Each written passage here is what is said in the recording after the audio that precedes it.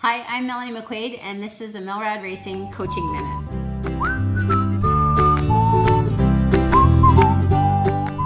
Legged pedaling on the trainer is a great drill, and it does help to introduce to you the mechanics of your pedal stroke. But if you take that drill and you do it on rollers or outside, somewhere where your bike is not in a fixed position, you get a lot more feedback from this drill.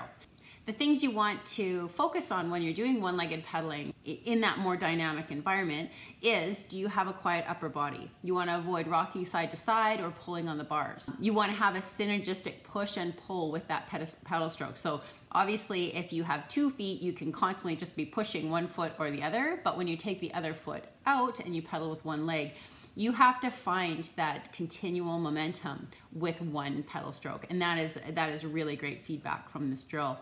And finally, you want to focus all of the force through the pedal. You don't want to be collapsing through your heel and losing some of that force that you're pushing with your legs to a collapsing heel. So make sure that that force goes right through the axle of your pedal. So this one-legged pedaling drill outdoors. Have fun with this drill, and we'll see you next time.